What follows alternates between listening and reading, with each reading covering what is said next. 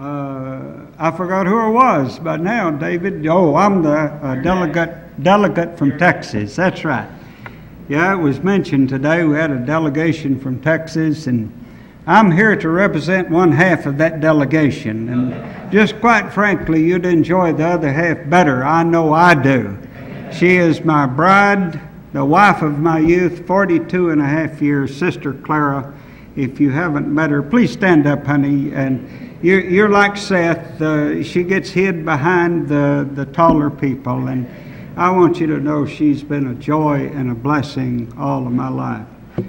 I don't have a chance to say these things, so I must take just a moment to tell you that over the last several years, really 7 or 8, she and I have set aside a part of our year for the Refreshing Waters Conference, and it's just become part of our life, and it's something that we anticipate and we look forward to, and it's very, very moving to us to be here. And of course, this week has been complemented by the wonderful generosity, the hospitality of this local congregation.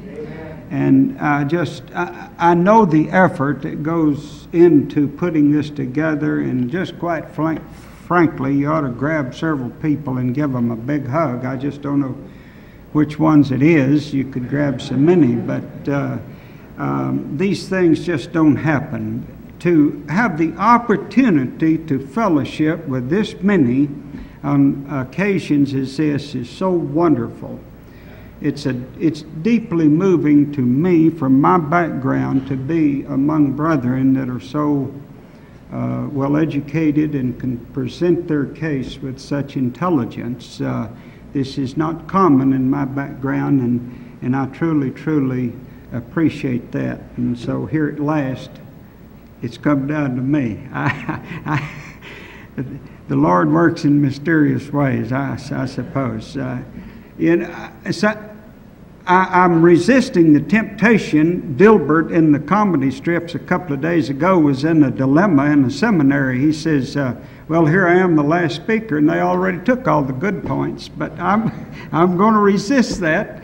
I've taken all the good points, and I'm going to just proclaim to you, I don't care whether you heard it or not, you need to hear it again.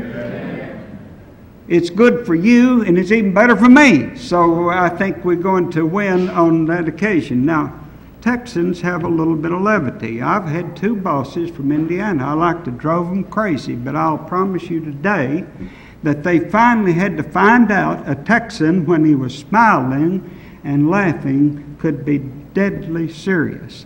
And so our levity does have some humility to it. You should be, from time to time, subjected to the Southern drawl.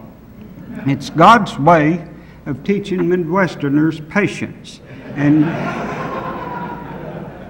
it doesn't hurt some of you to hear from a little different background. And I, from the human perspective, are from that. Clara and I were reared in the Church of Christ. And in the South, when you say Church of Christ, that means you do not have an instrument. Well, obviously, we're not of the non-instrumental persuasion. We do not have an instrument, but we're not against having an instrument, or obviously we would not be here. As a matter of fact, we were raised and reared in a Church of Christ background that has nothing to do with the mainline Church of Christ that you even think about. So don't associate me with those. We are untrained as far as the world standards go biblically, and that doesn't bother us too much. Where I am considered unfit for any pulpit of any recognized movement by man's standards, but that unfazes me, I believe, and therefore I speak. Any time that I have a chance, and if given, or Michael keeps asking me, Lord willing, we'll continue to be here. I do feel from time to time like Amos, jerked up out of the pasture of Tekoa and sent to preach to kings. And I pray that the Lord could use me tonight for a few minutes to speak to you, kings and priests, concerning our gathering together to Him. 2 Thessalonians, concerning the coming of our Lord Jesus Christ and our being gathered together to him, we ask you, brothers, not to become easily unsettled and alarmed by some prophecy, report, or letter supposed to have come from us, saying that the day of the Lord has already come. Don't let anyone deceive you in any way, for that day will not come until the rebellion occurs, the man of lawlessness is revealed, the man doomed to destruction. He will oppose and will exalt himself over everything that is called God or is worship, so that he sets himself up in God's temple, proclaiming himself to be God. Don't you remember that when I was with you, I used to tell you these things?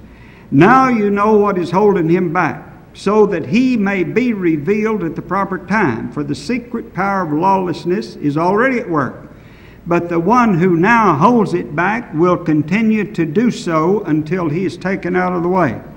And then the lawless one will be revealed, whom the Lord Jesus will overthrow with the breath of his mouth and will destroy with the splendor of his coming.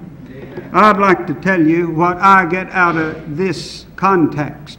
There are three things that take place concurrently: the coming of the Lord Jesus, our being gathering together with him, and the day of the Lord. All are mentioned as occurring concurrently.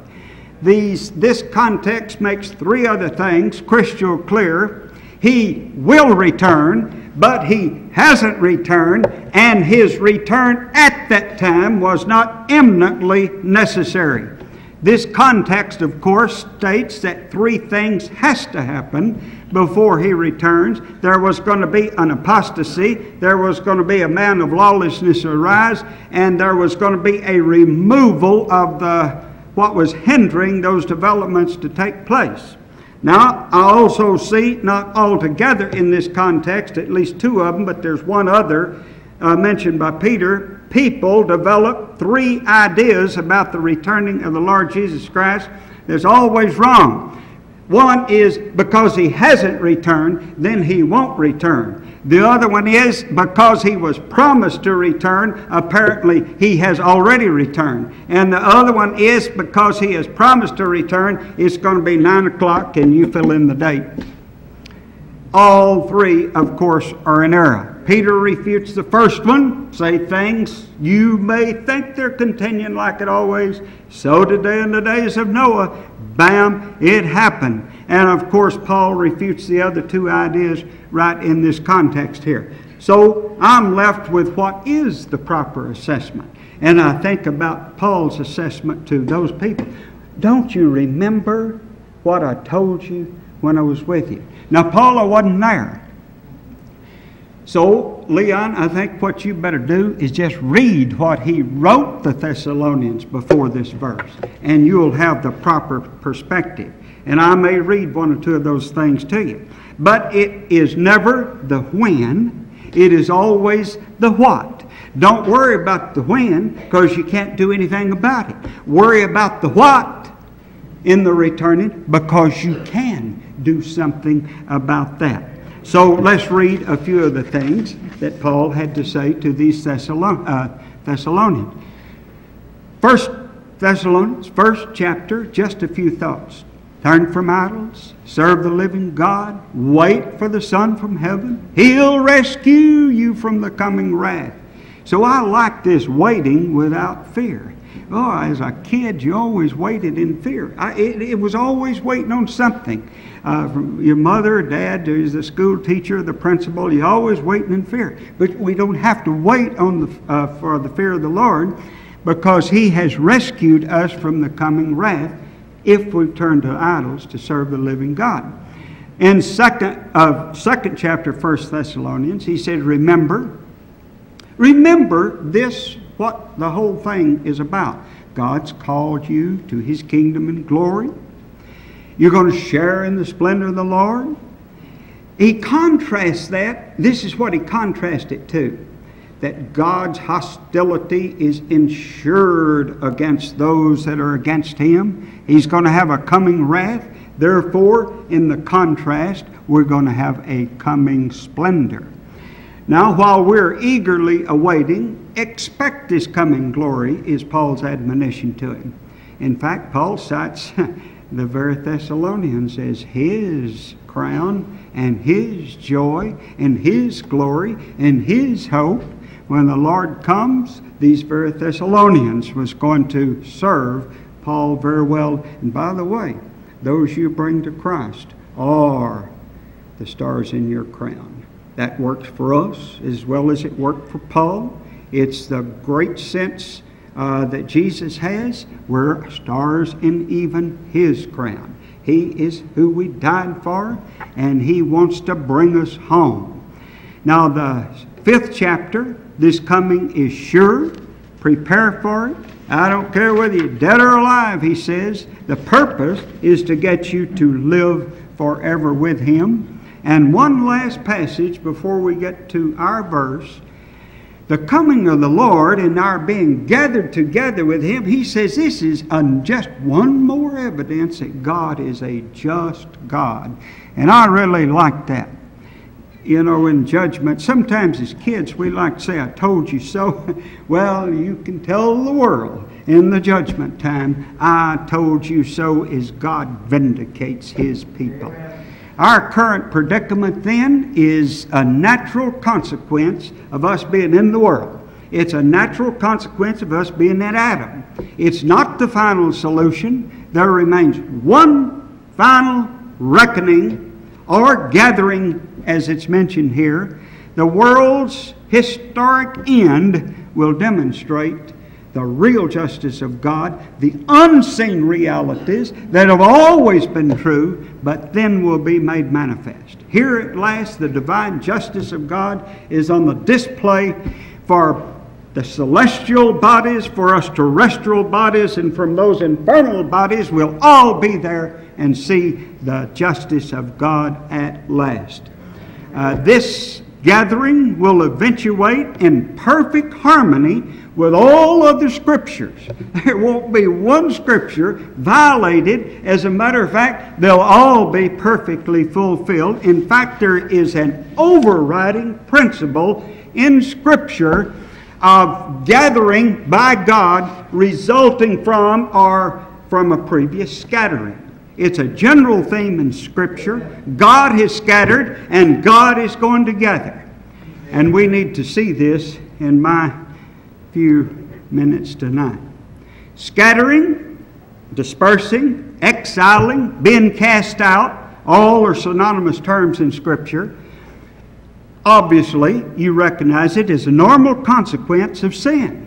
It's exemplified in all the various scatterings of the Jewish tribes as they were carried into their captivities. But it's also exemplified in Scripture in many places, just in a more significant way. For instance, here's an example in Luke 1:51 in Mary's song. He has scattered those who are proud in their hearts. That's very touching to me. Scatterings happened in Adam. Now, God also, and I wouldn't take $1 million for this thought, it is worth everything.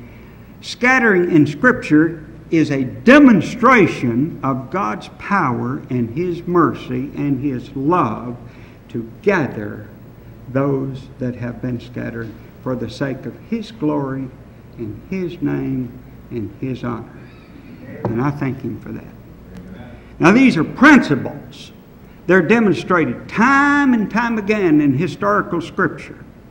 It's especially elucidated in the prophets. You go to Zephaniah, Micah, Amos, Joel, Hosea. God scatters and God gathers. And if you remove that from them, you don't have much left in them. That is the principles involved there. The Psalms takes it up in a poetic form. Where would the book of Jeremiah, the book of Isaiah, and the book of Ezekiel, what would it be reduced to if you removed God scattering and God gathering? You wouldn't have much left. These are principles of God. And God is telling us throughout these witnesses and other witnesses that this world can expect scattering. It's a result of God's reaction to us in Adam. It's a result of sin and death. It's a result of the inability of the flesh to comprehend the ways of God. It's a weakness of humanity. It's simply we got stuck in Adam and you're going to be scattered.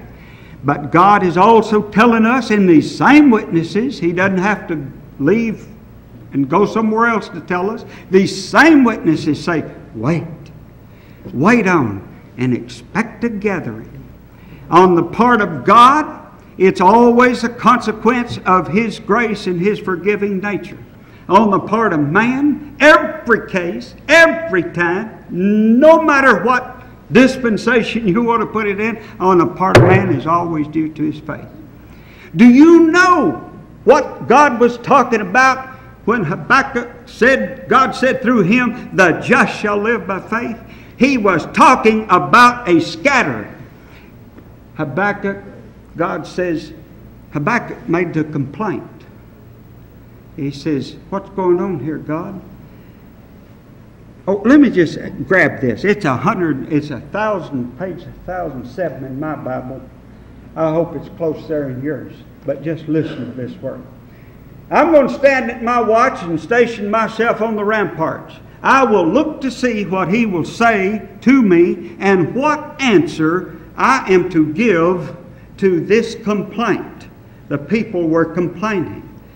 Habakkuk passed it on to God. God gave him an answer to his scattering.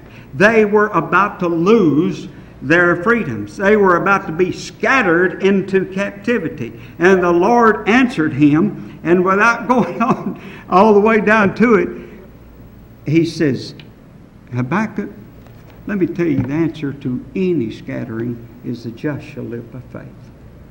Amen.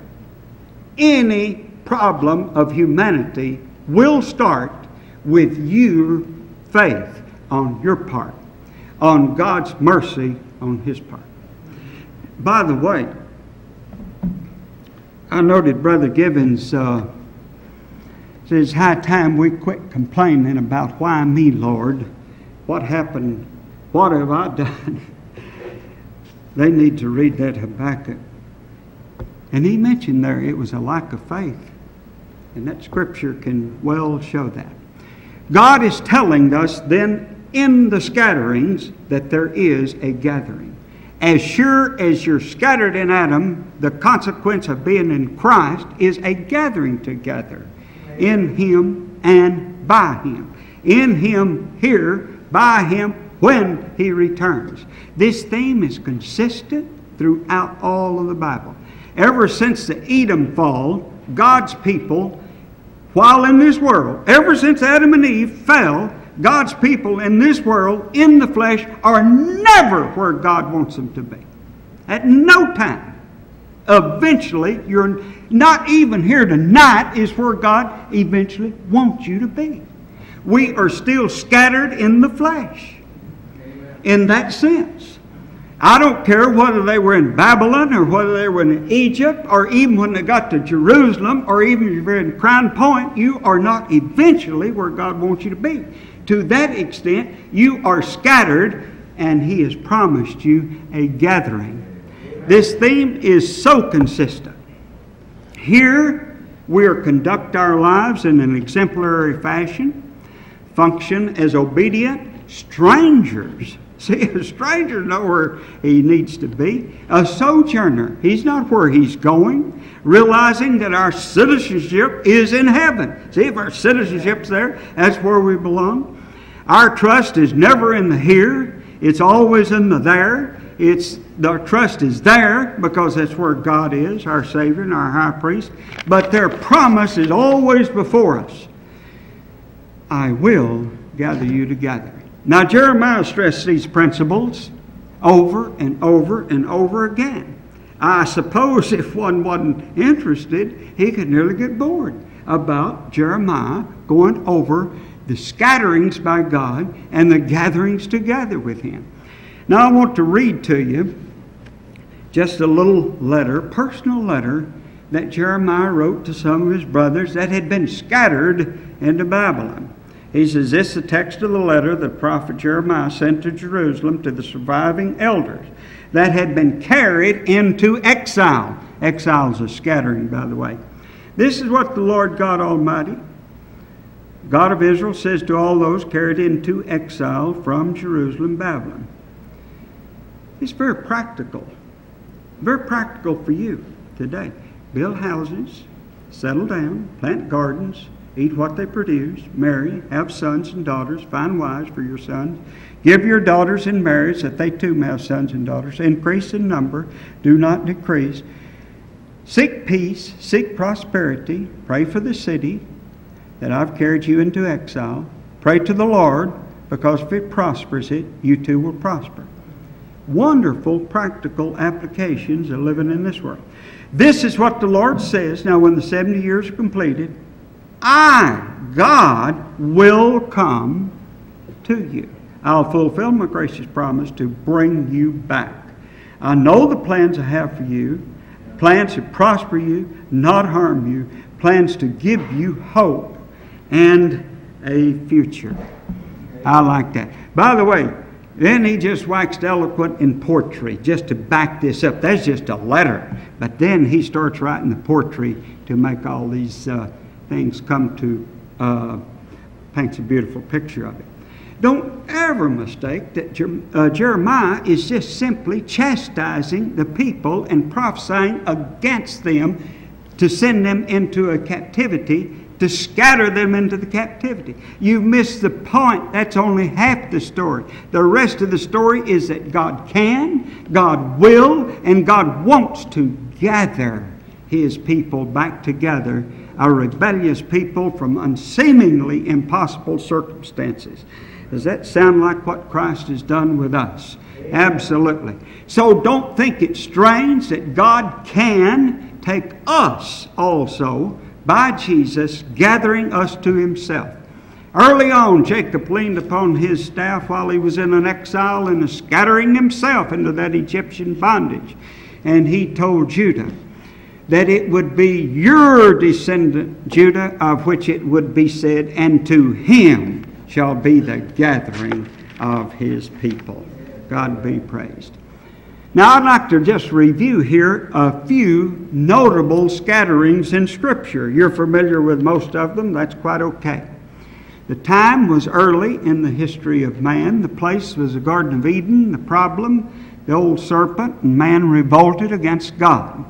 The consequence, therefore, the Lord says, send them out from the garden. He drove the man out. Scattering started pretty early in man's history. Now it's critical to note there's a real principle here that's proclaimed here throughout the Scriptures. It remains constant till the final revelation.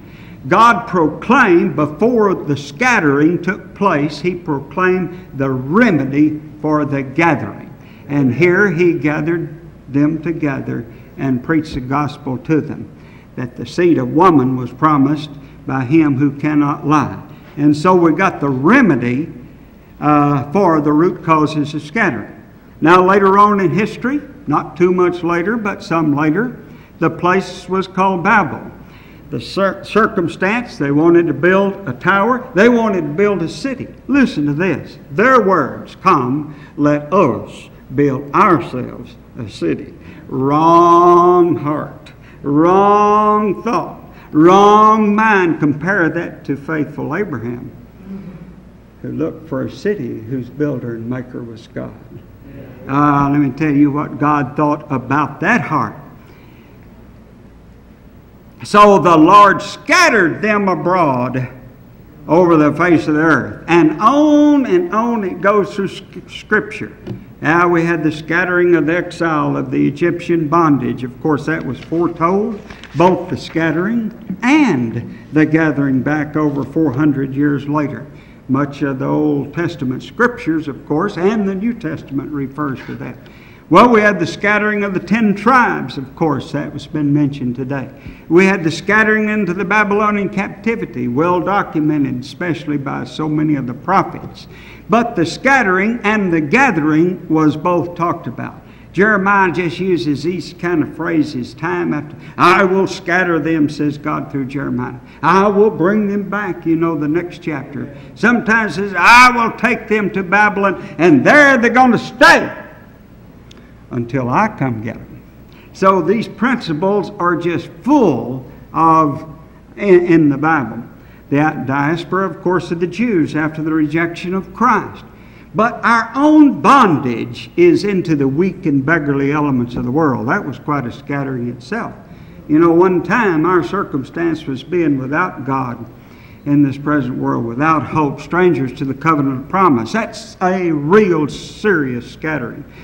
Now, even now, though, I must emphasize that even now, since our citizenship is in heaven and I'm entrapped in the flesh and blood, I remain severely scattered because flesh and blood cannot inherit the kingdom of God.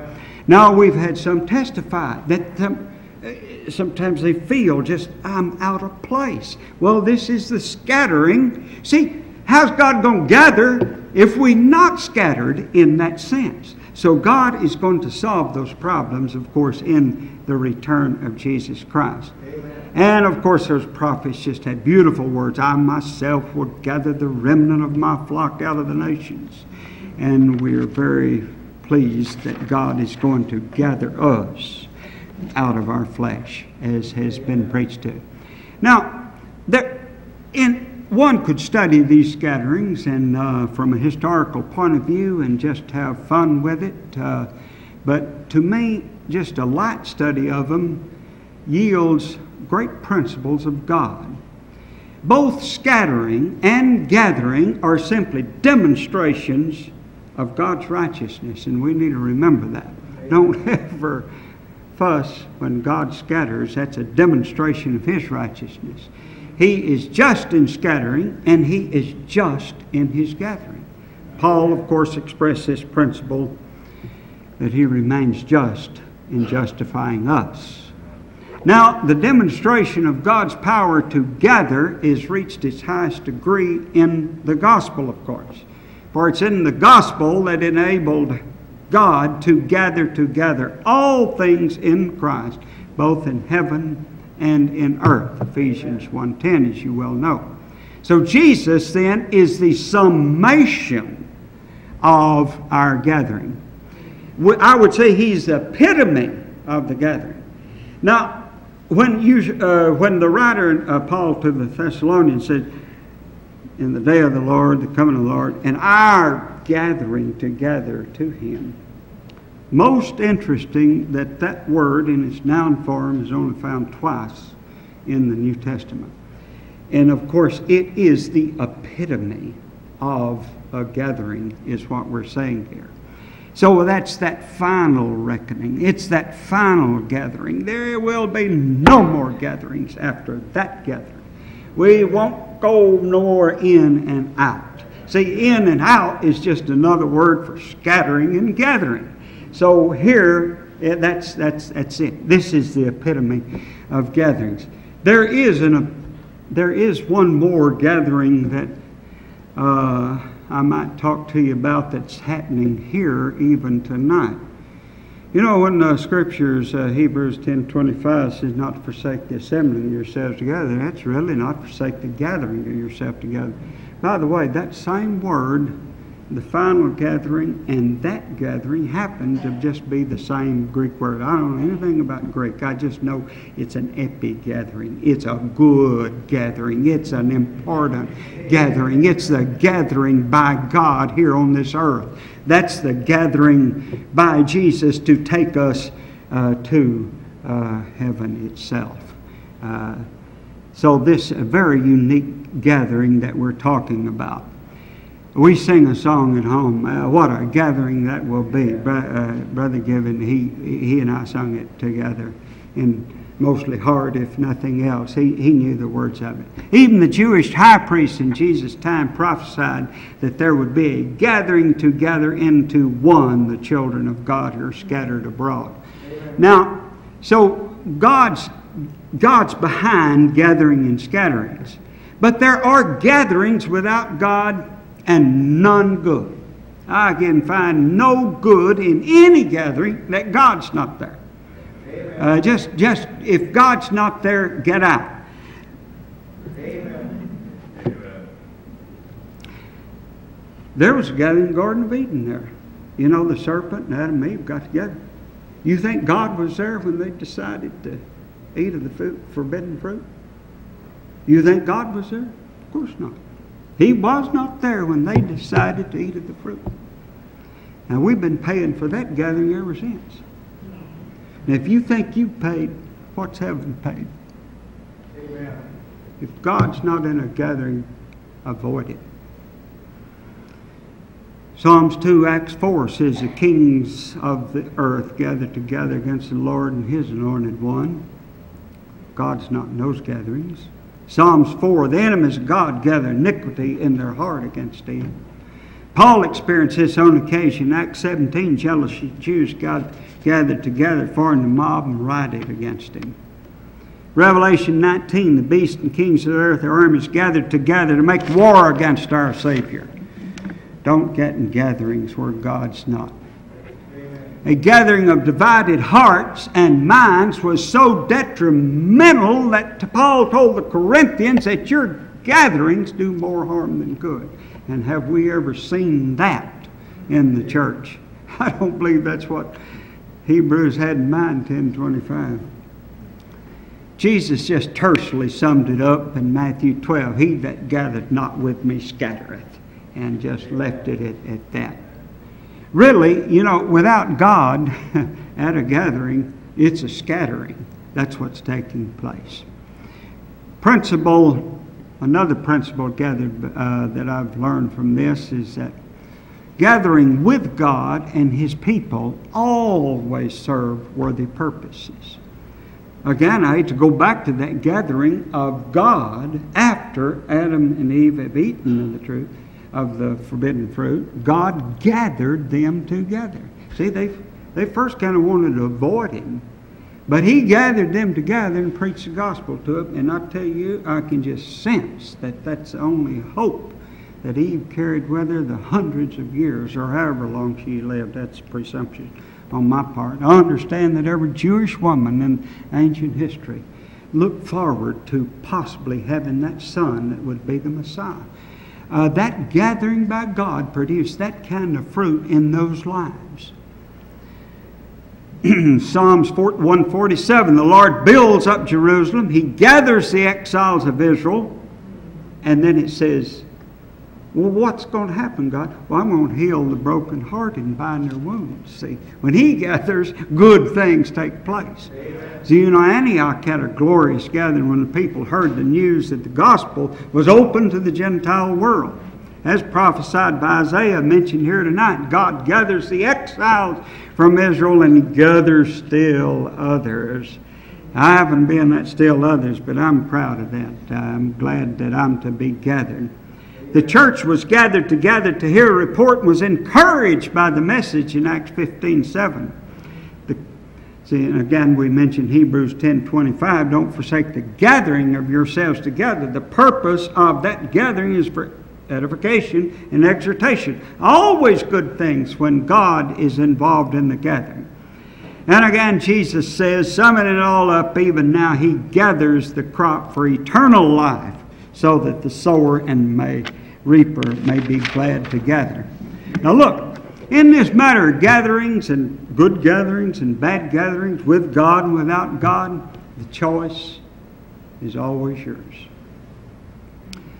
See, Adam and Eve hid first. They decided, well, we're going to hide out over here. We don't want to be in that gathering when God comes along. The choice. Noah chose to walk with God in righteousness, and God gathered him and his family in the safety of the ark. Jesus said, how often would I have gathered you together, but you would not. It's not that I won't gather, it's that you would not. That's pretty interesting here. Look, I'm scattered enough. We use the old term scattered brain, but and that's true.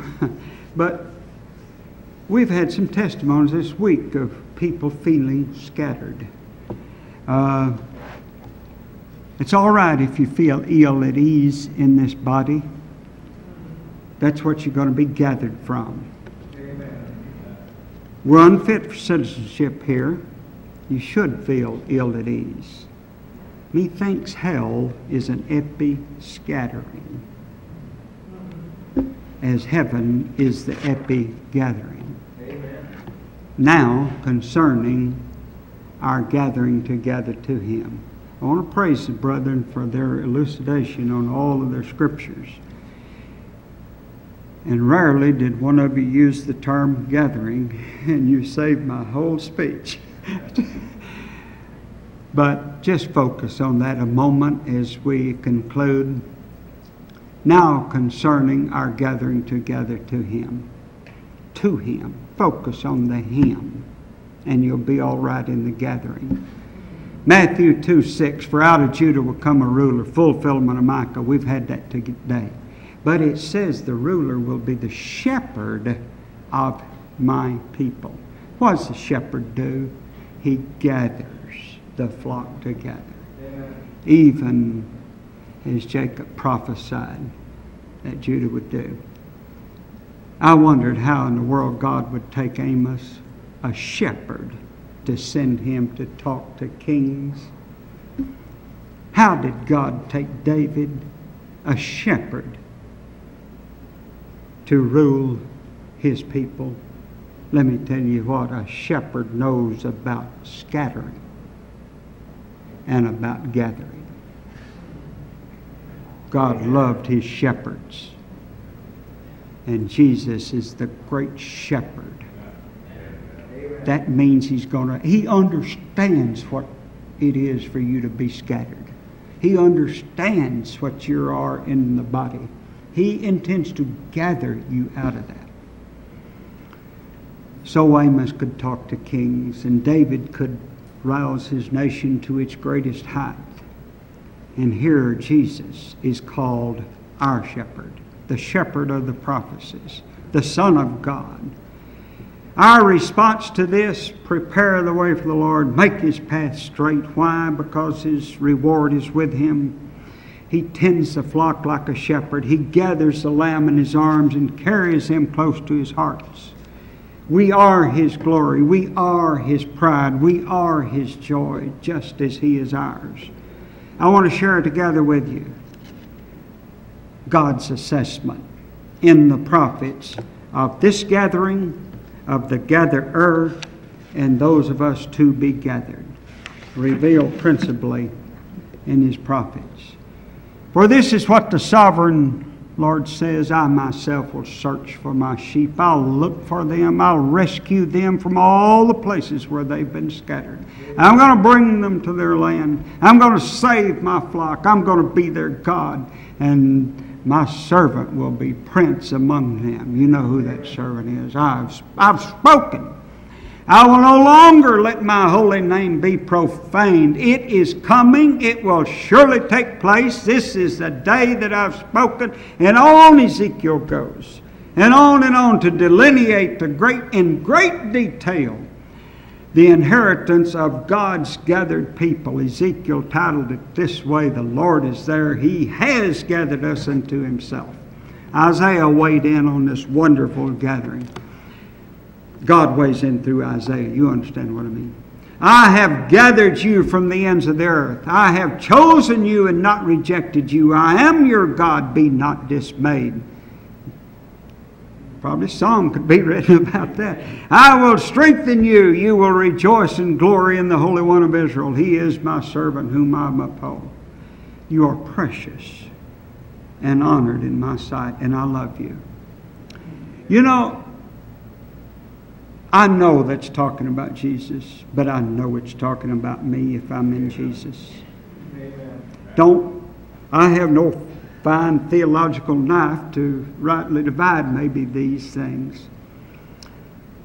You are my precious and honored in my sight, and I love you. So I'm going to bring your children from the east, and I'm going to gather them from the west. I'm going to bring my sons from afar and my daughters from the ends of the earth. I'm going to gather everyone who's called by my name. After all, I created them for my glory. Paul picked up on these themes wonderfully to the Thessalonians. I have revealed, I have saved, I have proclaimed. Paul, that's what he told Timothy. And God just went out and revealed the gospel and saved the folks, and now let's preach about it. I like that. Now I'm going to take you home. going to take you home. And you can't take this out of my hand, says God. Yes, you like sheep were scattered. But Jesus was pierced for our iniquities, crushed for our transgressions. That righteous servant will justify many. He will see his offspring, for he will return. And we will, of course, see him. But he wants to see you as much as you want to see him. The will of the Lord will prosper, and it is his will that we be gathered together by him. In him here, by him then. Amen.